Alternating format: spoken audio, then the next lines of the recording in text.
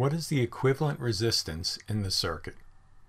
Well, we're in parallel because the current leaves here and some will go this way, some will go this way. So it breaks up. That tells you you have a parallel condition. So we have 1 over equivalent resistance is 1 over R1 plus 1 over R2, which is 1 over 3 plus 1 over 6. And you can do this just with fractions here. So you have 2/6 plus 1/6 equals 3/6. Now this is not your answer. That's 1 over R equivalent. So you have to flip that.